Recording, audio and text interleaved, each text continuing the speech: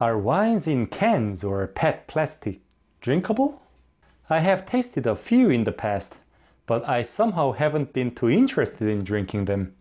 Surely wine deserves the respect and elegance of a bottle. I felt this way until yesterday when I realized that I was being unfair. So I decided to buy a decent number of them to share with my wine father, Peter. Good things should be shared, right? Not that Peter is biased, but just to be sure, I will pour the wines blind for him and not let him see the packaging. Am I sneaky or what? So I bought 17 canned and PET wines from Walmart, Target, and Total Wine & More. Total Wine & More had the widest choice, and Target had a whole section dedicated to PET wines, many in large formats. So now, to surprise Peter with these 17 canned and PET wines. Peter, you don't know what they are, what they look like. Of course, you see the color. I can see what they are. I mean, that's number 1, number 2, number 3, number 4, number 5. You haven't seen even the shape of the bottles. That's true. Yeah. Yes. So, but I've seen the shape of these things here. That's dumb fucking. Why did you buy these mini chamber pots? It's to... Do you know what a chamber pot is? Chamber pot? Yeah. No. A chamber pot is a pot like you would find in an old European pension to be used in the middle of the night in case of emergency. So I'm not sure why they're on our table, but since you have replaced the plastic spittoons with them, I'm presuming you mean me to spit into that. Actually, it's very, very nice. It's got my name on it even. Look how I am sophisticated. No, it's a very, very professional. Yeah. Okay, good. Except that I didn't put my microphone on. No problem, no one cares what you have to say. It's not true, Peter. So, what do you want me to do? Or is that also a secret? Now I explain it to you. Okay. Yeah. So I prepared 17 wines. And then we are going to taste the 17 wines now. Really? Yeah, really. So we are going to do it in 4 flights. Is that all right? I didn't check your arithmetic. It depends. If the wine quality is great, then it's not enough. And if the wine quality is bad, then it's way too much. I have no idea. Okay. Let's do this. Why are we doing this? That's still a secret. I'll tell you, I'll explain it to you why we do this. You see this gray hair here? One would think that after a certain amount of time on this earth, a man would have his destiny in his own hands. Just goes to show. Too late. Too late. You can taste at any order, okay. But I try to put them in some kind of order. No, you screwed up. So if you're not going to give me a theme or anything like that, then typically what I do is I will taste from the palest. The first 2 wines are sparkling wines. Okay. Yeah. And then still wines. Okay. All right. Well, then I'll do that. After 17 wines, then we talk. So you're going to keep quiet now? No. For talking, we do flight by flight. Flight by flight, yeah. Okay. I show you the wines when we finished all the 17. All 17. Okay. Sounds clear as mud. Clear as mud. Okay. Just that there is one thing that I can tell you. Really? They are not super expensive wines. I guessed that. 17 super expensive wines? Probably not. I tell you one more thing, Peter. I'm getting a feeling about this surprise. They are not even expensive wines. No. You said they were not super expensive. I understood what you mean. Okay. So this is absolutely the most difficult kind of tasting. Yeah. It's completely blind, without any theme, and cheap wines. Cheap wines don't display terroir, and they don't display strong varietal characters. They are very much diluted, right? Yeah, so it's this ain't easy. So the first one, obviously, it's sparkling wine. I thought I detected hints of peaches on here. You know, so sparkling wine with a hint of peach juice or something like that. So, I smell definitely a lot of peach here. It's a beautiful pink. That's true. It's actually quite nice. It's very, very well done, but it's got things blended into it to be like sort of unwine. People would like to drink that. It's quite pleasant, especially in summertime. Yeah. With a nice friend.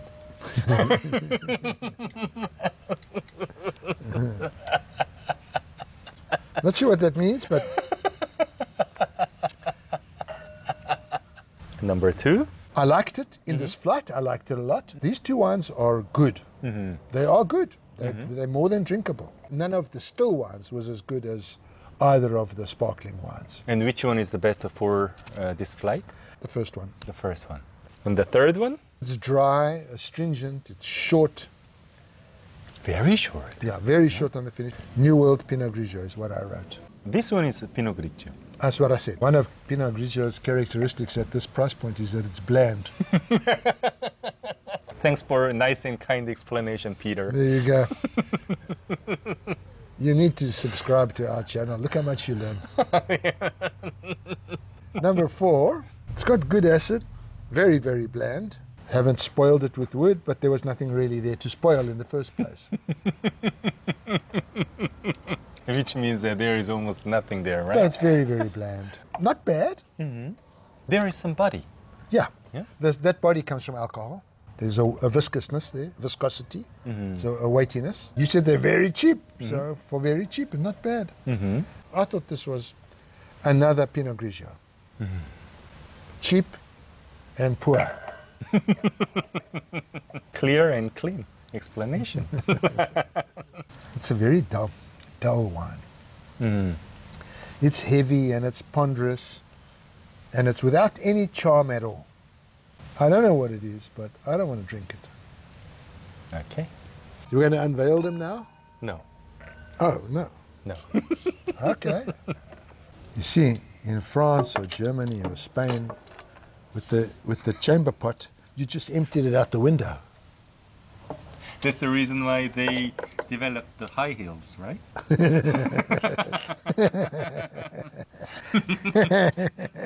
But then why are the toes so low? You can just pour the wines. Bring the wines out and pour them. I won't look, so I won't see the shape of the bottle. No.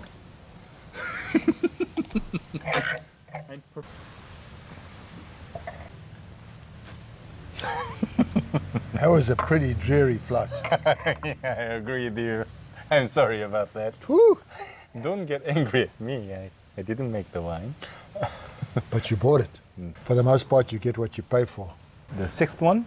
You know, I couldn't think of anything else besides Sauvignon Blanc, but a very poor wine. Some concocted characteristics, very short, somewhat hot, astringent. You're right about it. Oh, okay. Sauvignon Blanc. It has got some acidity, but the kind of acidity that catches you in the throat. There is just a little bit of body and that's all. Yeah, that's it. And that body comes from alcohol. Very bad wine. Really not good wine. Why would I want to drink that? Because I bought it for you? No, this is the kind of wine, it's like, you could knock this back at the bar if you're talking to a beautiful woman because you're not thinking. You say, oh, you're not thinking, you're thinking about this beautiful woman, that's a possibility. So this is the kind of wine that the wine itself may not be expensive, but the woman that will make that wine palatable will be.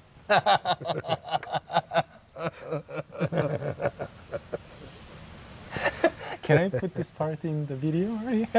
You can. 8th one. Looks like piss. It's like this. Some oak on this one. Well, oak. Wood. Essences. One-dimensional. It's Chardonnay, but who cares? The 9th one. There was some chalkiness here. All sorts of weird things in the wine. They were trying to make Chardonnay. It's got a lot of malolactic character. Yeah. It's astringent. It's very, very short. It's even worse than the previous one. Okay, let's go to the third flight. Yeah. Let's make this flight 5 wines so that the last flight is only 2, something to look forward to. No, Peter, no. It won't happen. You know, you're supposed to be caring about your partner. I'm caring about you. You drink quite some water today. This is the best drink I've had today. But the first wine was not bad. It's true. The others I forbid you to drink. Those are strictly for pouring away, or using for a marinade, or converting to low-class vinegar. Even for vinegar, do you think it's low class? Depends on the quality of the bread that you put in there to start the conversion to vinegar. If you use good quality bread, you might be able to get away with shit quality wine. Even what's left in the empty glasses spoils the water. It's not fair to do this to me. I'm a wine guy. Me too. This is the flight of 3. Yeah. We taste the rosé. And what do you think about the colors? I'm refusing to think about the colors. Why not? I don't want to think about them. Why not? Please think a little bit about the colors. They're beautiful. Yeah. That's all?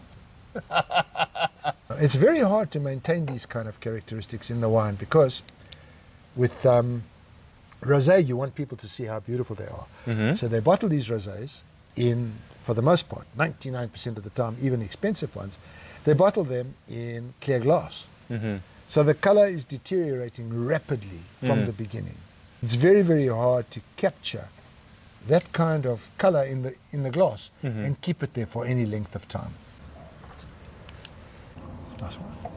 Nice wine? Yeah. Yeah. I mean, I quite like that. Me too. It's balanced, it's round, it's well made. Nice. I like it too. So what do you think about the rosés? They vary. This one is, I think, the worst of the 11, 10, 13 wines we've had so far. It's really, really poor wine. The nose is stewed. It's very astringent. I don't even ask the question who would drink such a thing. I even ask the question who would make such a thing. It really does not deserve the kind of time we have spent talking about it. It's very bland, but at the same time very, very bitter. Yeah, yeah. I think that this is the worst wine in my life. Oh, I don't know about the worst wine in my life, but for sure it's the worst wine in a bunch of very bad wines. The second one is a little bit better.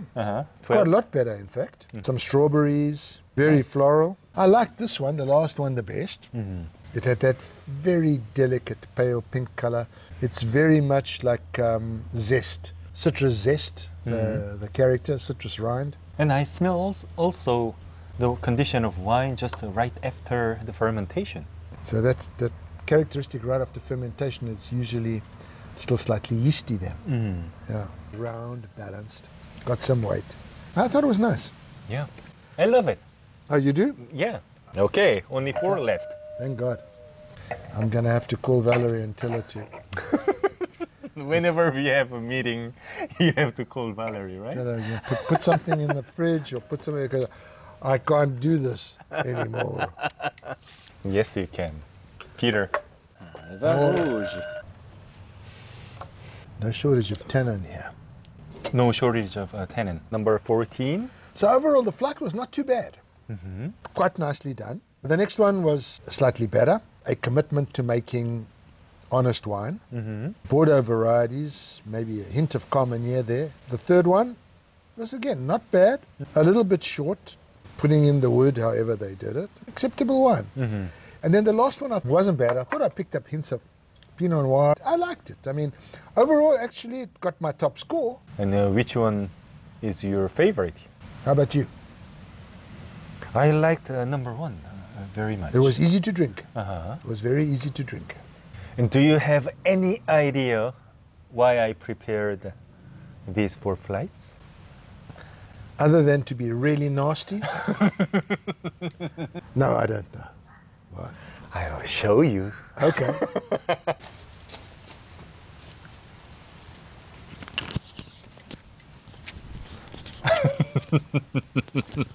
That's your bag or mine? This is your bag. With 17 wine in it? Yeah. We have a 17 wine in it. Can you guess what they are? 17 wine in it. Yeah. 17 bottles of wine in it. In there.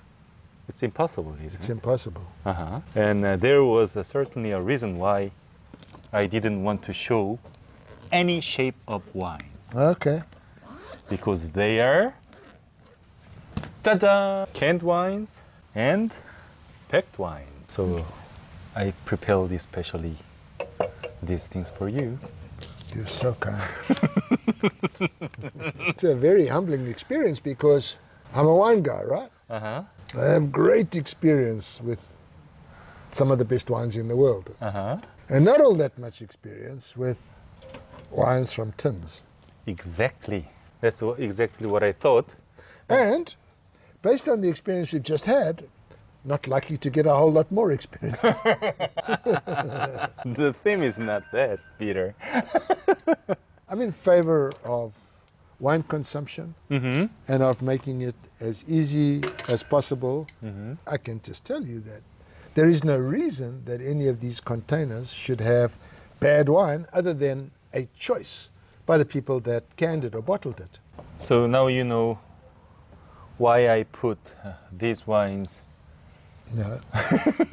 Because you can find a lot of canned wines and pet wines these days. So many people think that they should really consume the wines from bottle. And I just wanted to show how the quality. You wanted to show them they were right. No, there's nothing inherently wrong. And there wasn't a single flawed wine here. You're sitting on the beach and you want to be left alone, you can do this. Yeah. Yeah. So Peter, Yeah. would you select top 3 among these? Okay. So I the think top- you don't need to pin down your microphone on your shirt, I think. What?